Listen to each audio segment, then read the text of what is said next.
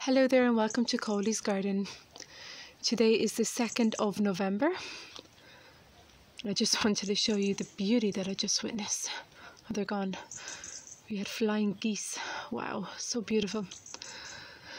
Yeah, so today we're in my backyard garden. It's a very cold, damp day here today in the northeast of Ireland. We're just coming to the end of the autumn season.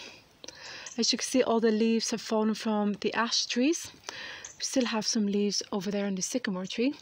So I've been busy over the past couple of weeks raking up all the ash leaves from the front yard and storing them into my compost pile way out there. So that's working out really well. I've been able to put all my natural waste in there, so hopefully by springtime I should see an abundance of organic compost to work with.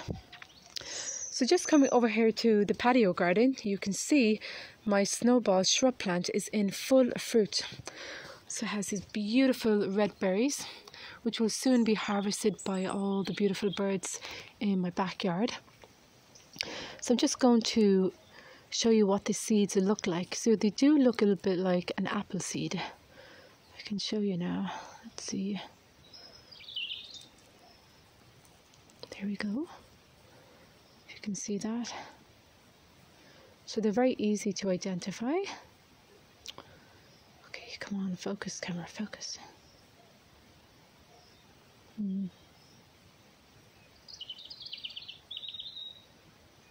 Doesn't want to focus.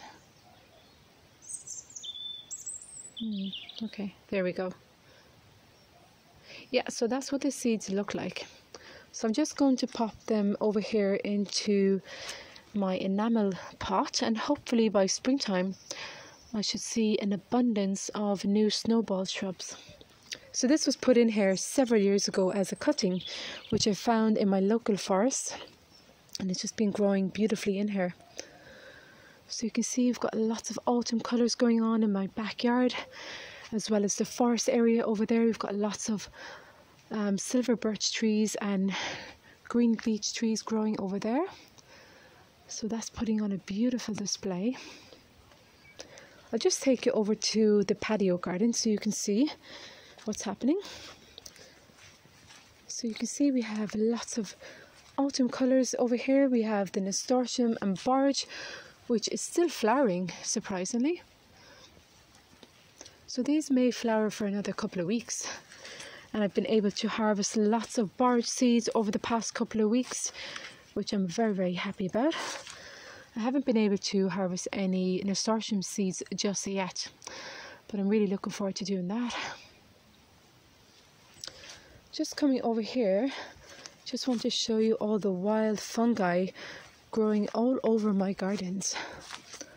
So around this time of the year they grow abundantly in my backyard in the most strangest places. So this is what they look like. And there's a variety of different fungi growing in my garden, so it's very delightful to see. So I do have a lot of work ahead of me in my garden. As you can see, my pathways are very lush and green. If you watch my previous videos, I spoke about wanting to encourage my clover pathways, which I am doing really well. But of course there's lots of weeding involved as well, so that's okay. That's another day's job for me, which I'm looking forward to. I do have to come out here and weed my raised garden beds. As you can see, lots going on in there.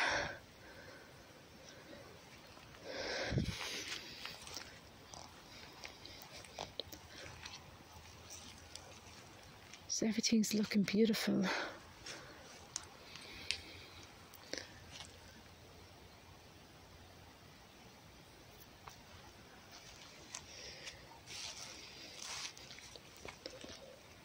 So lots of harvesting over the next couple of days for me. So since I'm over here, I'm going to show you how to harvest rosehips. Now is the perfect time of the year to harvest your rosehips, and it's very easy to identify your rosehips because they're bright red fruits like this one here. So it'll be very easy to tell when they're ready for harvesting because they're bright red and they should feel very squishy. Excuse my dirty hands. But I'm just going to show you what they look like. So that's all the seeds in here. So I did harvest a few of them over the past couple of days, and they do taste absolutely gorgeous. So they're packed with vitamin C. They're full of antioxidants, so you can use these in skincare, tea, oils, and so much more. And they're very easy to dry out. You can dry them out naturally, or you can dry them in an oven for several hours, but I just recommend that you dry them naturally in a cool place. Shouldn't take too long for them to dry out. So I'm just going to pop these in here as well. I'm just going to go wash my hands and taste some of the beautiful rose hips.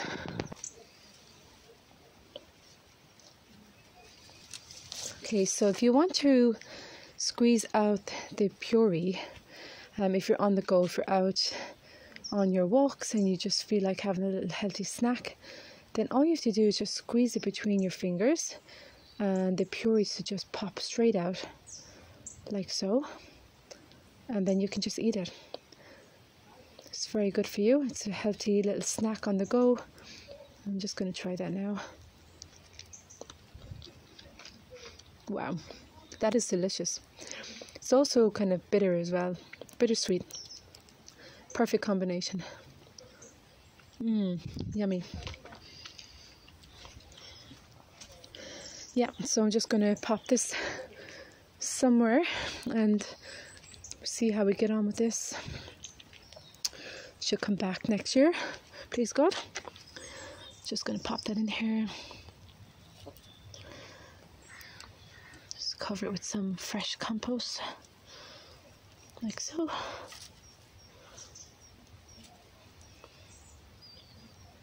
That's all there is to it. So I hope you too will try a little snack on the go, making sure that they're bright red and squishy, and of course you can bring them home. So we'll have to transplant my broom plants. I spoke about this in my previous videos, that these just grew here accidentally. I wasn't expecting that to happen. I've never been able to grow broom myself.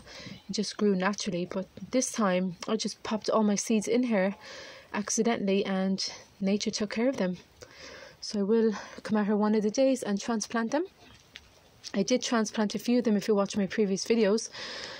So they put on a beautiful display in the spring and summertime, right up until the autumn time, in fact. And they're an evergreen shrub, so they're a beautiful plant to have in the garden, producing beautiful yellow flowers, great for attracting pollinators, and so much more. I hope this video has inspired you to get creative in your own gardens, and I hope you too will plan for biodiversity and to bring life back into your gardens. Thanks very much for watching, and God bless.